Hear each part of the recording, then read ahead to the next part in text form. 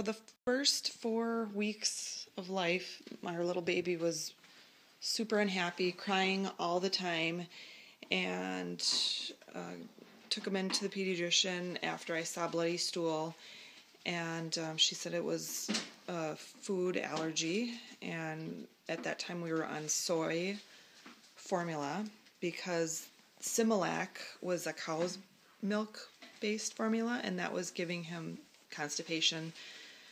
So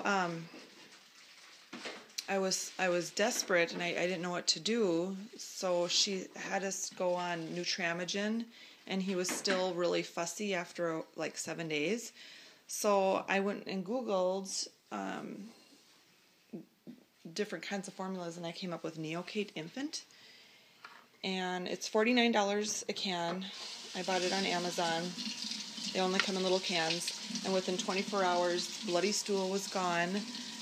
And he was a happy baby. And he has been happy ever since. So he's 6 months now and stocked with Neocate. I won't have him on anything else. So that was a little trial and error. What else? I put a little bit of brown rice cereal in there because he had some spit up, and that helped with the spit up. But I didn't do that till he was 4 months old. But yeah, he's super happy, and I think you can get it a little cheaper if you go to their website, the Neocate website. And then for good news for us, we're in Minnesota, and Blue Cross Blue Shield pays 80% of our formula. So we are very fortunate. But I had to go through some paperwork to get that. And and Neocate, if you go, they have an advocate, and they will help you.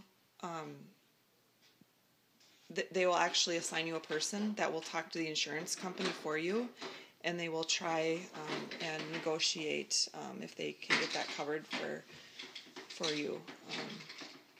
Ours was allergy intolerance to soy and milk, and so that's how it was covered for us. But yeah, very happy baby.